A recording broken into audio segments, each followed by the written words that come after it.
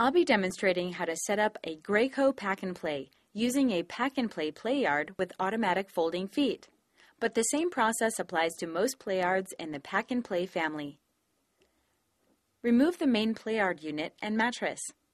Keeping the Playard slightly open with the center up, straighten all 4 rails until they latch and are rigid.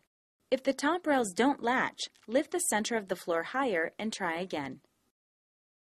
Hold one end of the unit off the ground and push the center of the floor down. Some models also have a reach-through bassinet, which allows you to push the center of the floor down through the opening in the bassinet.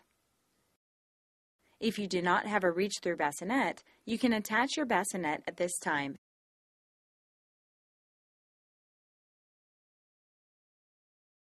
And install the tubes and mattress.